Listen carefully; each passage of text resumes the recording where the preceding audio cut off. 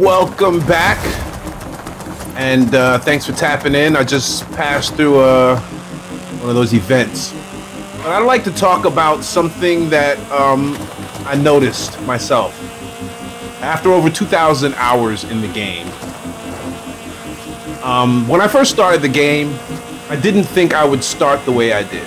I thought I would get into the game and I would totally be a racer, street racer, because that was kind of my background in real life. So I thought, you know, art would imitate life in that regard. It did not. I jumped into this game and I immediately hit the off-road. Titan being one of the first videos that I did in this game, and one of the first ways I used to test cars, because I did a lot of off-road vehicles in this game.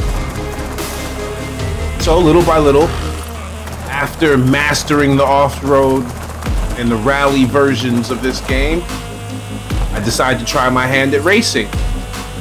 So I got into the racing, and to me, I think I got pretty good at the racing. And then another aspect of the game was drifting.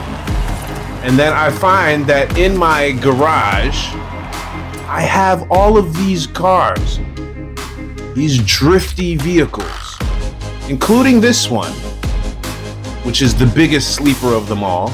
0 to 60 in 1.8 seconds, 1.6 seconds. Let's see real quick what it is.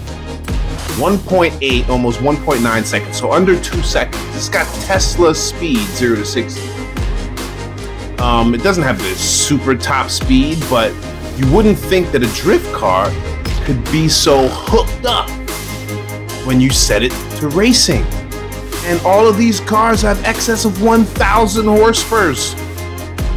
Like, why haven't I been digging into these drift cars all this time? Now I'd like to feature a few. That one was the Toyota Corolla hatchback from 2019. The next one I would like to feature, I'm going to feature maybe 4 or 5. So the next one I would definitely like to feature here is going to be this Toyota Supra. It's amazing.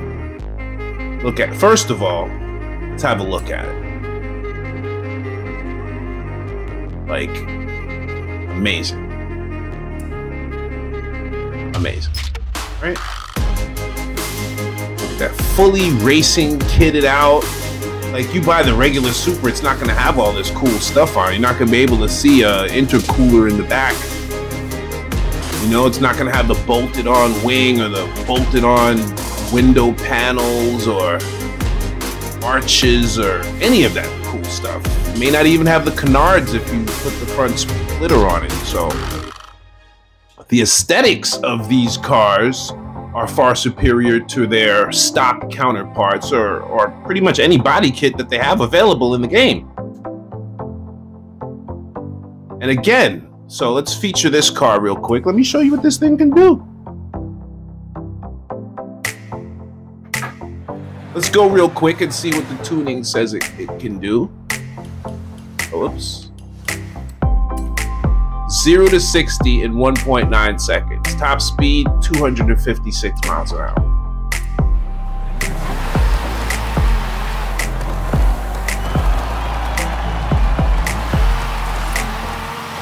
Of course, it's great for drifting still,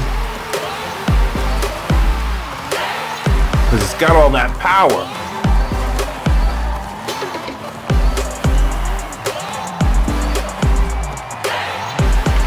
Right? Look at this. Let's just hit the highway real quick.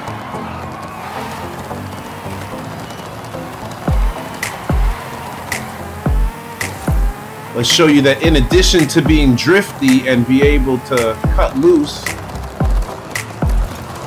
at a moment's notice, it's still pretty locked in for handling.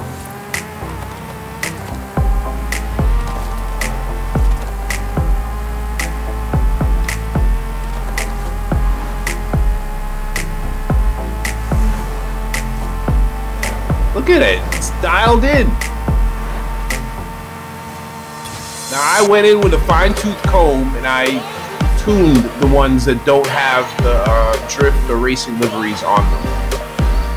So those are the ones that so far I've dug into and really checked out.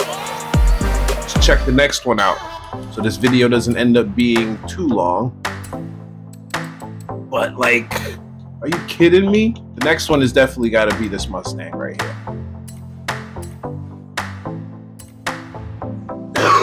Excuse me. This Mustang. Let's check out what the tuning says for this.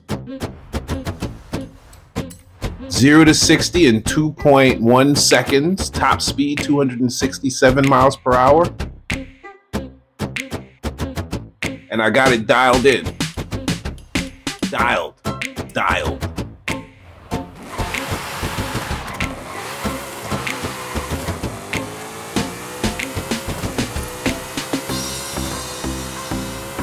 This one has probably got the best handling out of all of them so far.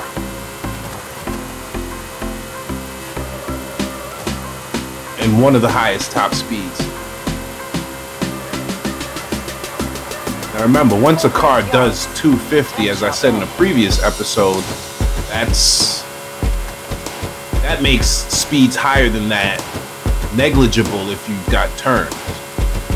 That's why the Hennessy Venom isn't the best car in the game. It's got the highest top speed, but it's not the best car. And neither is the Jesco. In fact,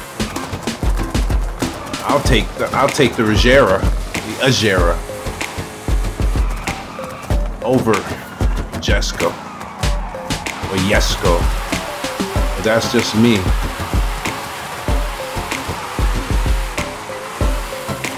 Okay, and the next one I would like to show you is probably my favorite out of all of them. And I think it's one of the biggest sleepers in the game, to tell you the perfectly honest truth. Now, this Beamer right here is one of them. But again, I don't want to risk making this video super long. This Mazda RX-7 is also one. This Chevrolet Corvette is also one. This BMW is also one. But this bad boy, please note the horsepower, 1982 purse. Okay? I'm gonna jump into this real quick.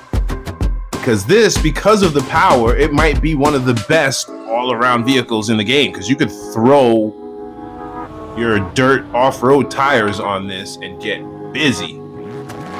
Raise your suspension up and get busy in this thing. Sounds amazing.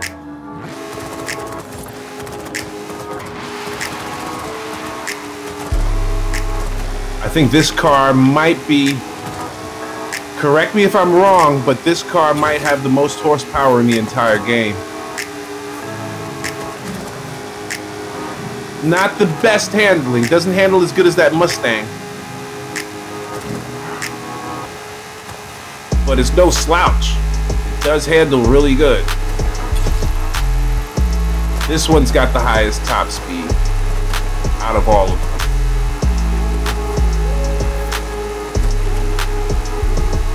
And with some tweaking, I'm sure you can get more than the 268 I'm getting out of it. And I'll probably go back and do some tweaking, but I've been playing with this car for quite some time, and this is the max that I've been able to achieve so far, but it is so dialed in. I love this car. Dare I say that this is my favorite car in the entire game? I might say this is my favorite car in the entire game. Like, if I had a choice and I had to get rid of every car in my garage and just race with one, just drive with one,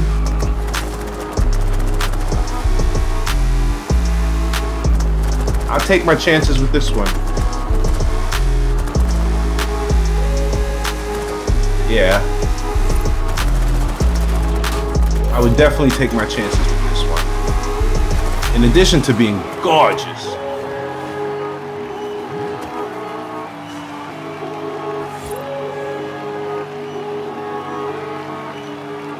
Yeah.